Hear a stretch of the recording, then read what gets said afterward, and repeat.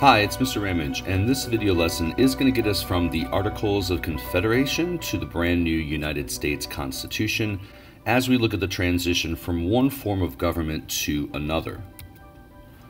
So we've reviewed the Articles of Confederation and looked at the different characteristics of this government, the first government of the United States of America, and we've identified some of the problems with the Articles. We're not going to review all the characteristics of the Articles here. We've already done that. But we need to know that this limited government, this limited power, has made the country susceptible to some problems. Without a strong central government, the country's going to have a hard time getting things going, and that's vitally important in these first few years of a brand new nation. Coming out of the American Revolution and its relationship with England, the new United States wanted to make sure that the central or federal government of the United States was weak and therefore ineffective. They didn't purposely want to make it ineffective, but they did purposely want to make it weak. They didn't want to revisit a relationship with their government that they experienced with England, feeling that the government was too oppressive. Most of the initial problems under the Articles of Confederation were economic problems. So economic issues were threatening to ruin the nation. Remember, the Articles of Confederation did not give the government the power to collect taxes or to regulate commerce or trade. The United States is deeply in debt from the American Revolution and can't afford to pay off its debts to other nations. That eventually would lead to some problems down the road if they were unable to do that. But one of the major events that triggered the need for a revision of the Articles of Confederation was Shays' Rebellion. We're not going to go into a lot of detail on Shays' Rebellion, but it was an incident that showed people in power that the Articles needed to be revised. So a convention was called to amend the Articles of Confederation, and that's important to understand. The initial plan was not to completely scrap the Articles and write a brand new constitution, but rather to go and amend those problems with the Articles and make some changes that would make it more efficient and more effective. So in May of 1787, in Philadelphia, the Constitutional Convention was called together, and 55 delegates from 12 states arrived. Over the course of the first few days, they decide that, yes, we do need to scrap the Articles of Confederation and create an entirely new form of government. And by September of 1787, a new constitution is written, which will then have to go before the states for ratification and approval. Again, we're not going to go into detail of the convention. We're simply going to look ahead to what are the characteristics of this new government. As we examine our state standard, we need to know that the U.S. Constitution established the foundations of the American nation and the relationship between the people and their government. And that is the big theme of our first unit on these founding documents. How did each of these documents create the foundation for the country that's lasted ever since the 1780s? And what is the relationship that it creates between the people and their government? So keep that in mind as we go through the remainder of this lesson.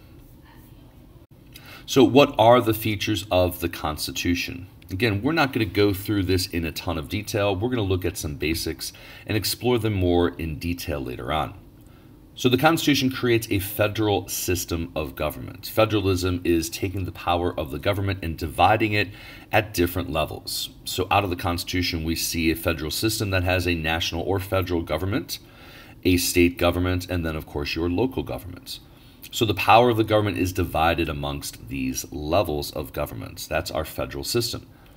And as we talk about the branches here in a minute, remember that all branches exist at all levels. So there is a federal executive, a state, and a local executive. Amongst these levels, there are certain powers that some have and some don't, but for the most part, all three levels share similar powers and responsibilities. So a federal system of government is created in the United States Constitution. Speaking of the branches, we have three branches of government. Now remember, under the Articles of Confederation, there was only one branch of government, which was the legislative branch.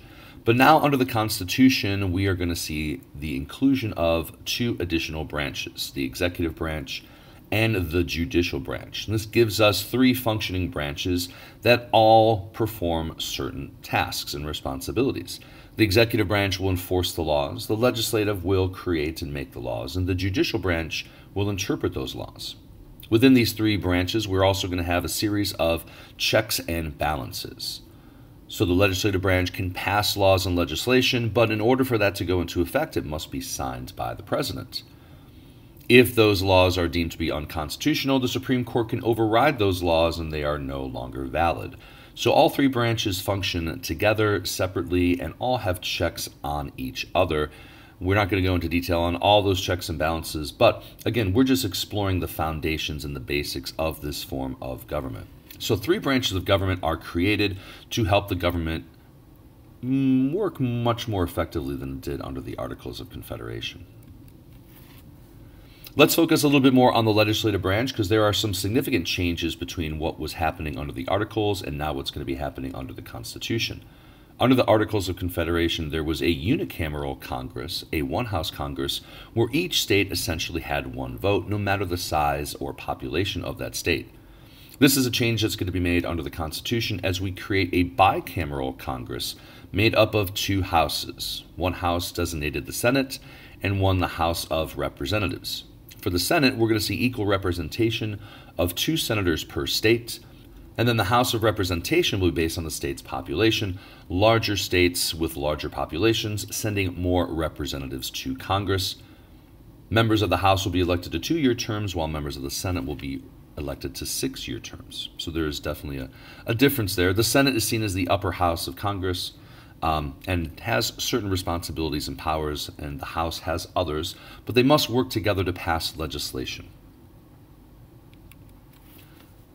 The other thing that the U.S. Constitution makes sure to reinforce is that the United States uses a Republican form of government, and that through representative democracy, people vote for their representatives to both the state, local, and federal levels of government. So representative democracy becomes a key component and one of the foundational parts of the U.S. Constitution, giving the voters the power and authority to vote for those representatives to go to their state capital or to the national capital and represent them. So we have some significant differences that we've already identified between the Articles and the Constitution. Let's look at those one more time. So under the Articles of Confederation, we're going to see a weak federal government. Under the Constitution, the powers of the federal government are going to increase significantly and create a much stronger federal government. Under the Articles of Confederation, there was an emphasis on strong state governments. Well, under the Constitution, we are going to reduce the state powers a little bit more than maybe some people wanted it to be. So we're going to weaken the state's powers just a little bit. Under the Articles, we're going to see one branch of government, which was just the legislative branch. Now, under the Constitution, we're going to see 3 branches of government, the executive, legislative, and judicial branch. In that legislative branch under the Articles, there was a unicameral Congress. Now we're going to have a bicameral Congress with 2 houses. Underneath the Articles of Confederation, they did not have the power to tax. We are going to give the new government under the Constitution the power to tax. And also under the Articles, the national government did not have the power to regulate trade. That is something that's going to be given to the national government under the Constitution. So there are some significant differences between these 2 governments, and going from a weak national government to a strong national government is going to make some people a bit concerned about increasing the power and authority of this national government. That's a debate we're going to have in a little bit when we discuss the Federalists and the Anti-Federalists. But within the writing of the Constitution, we do need to talk about a couple of key compromises that were made. So during the debate about representation, there was a big question about, well, how many representatives will each state have in this new Congress that we are writing?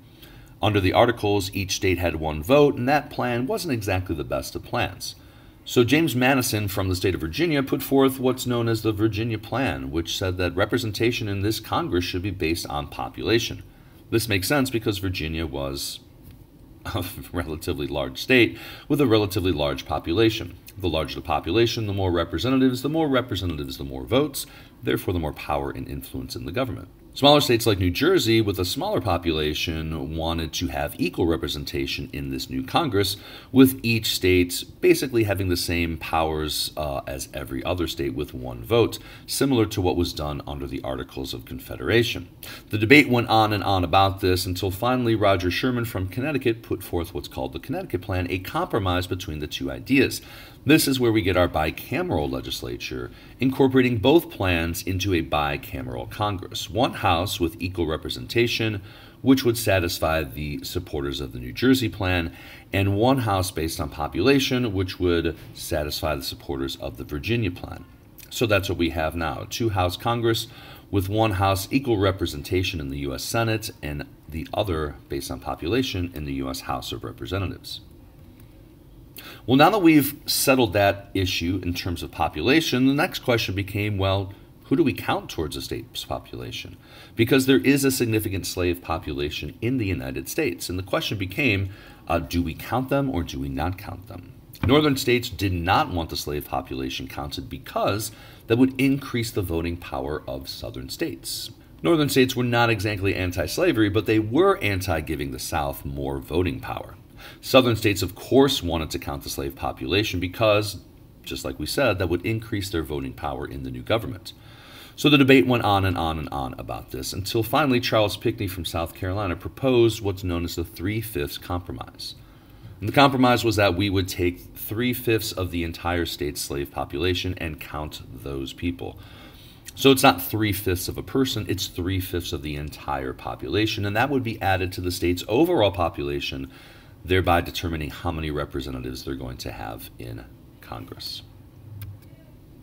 Slavery became another topic as we discuss issues in this new government and under this new constitution moving forward, as northern states wanted to end the slave trade and reduce the importation of slaves from overseas. Of course, the South, with slavery as a vital part of their economy, wants to continue the slave trade and continue to import slaves into the country. Eventually, the slave trade compromise was reached, where the slave trade would be ended after a period of 20 years. But in return for the South's agreeing to this slave trade compromise, they wanted the North's support for enforcing a fugitive slave law, so that if slaves did escape and go to a non-slave state, that those slaves could be returned to their owners. They would not be freed simply by leaving the state or going into a state where there wasn't slavery, and that those slaves would be returned as property to their owners. These are some pretty significant compromises which happened in order to make this Constitution a reality. So what are some key takeaways from this lesson? What do we need to know moving forward? Number one, the Constitution addressed a number of weaknesses in the Articles of Confederation. There were problems that had to be solved, and the Constitution is going to address those. Not everyone's going to be happy about it, but that's what we're going to talk about next. The Constitution created a federal form of government, dividing the power of government at the national, state, and local level. It created 3 branches of government at each of those levels, the legislative, executive, and judicial branches, as well as a bicameral Congress based on equal representation and population.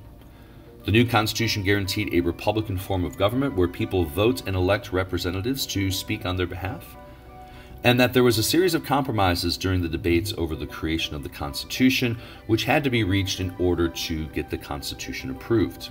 There was a compromise over the 2 houses of Congress versus the single unicameral House under the Articles.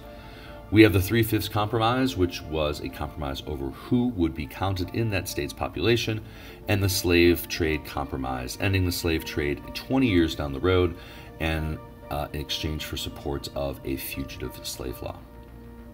So that's a look at our transition from the Articles of Confederation to the Constitution, some of the significant differences between them, and the new Constitution's relation to the people and how it laid the foundations for a new government in our country.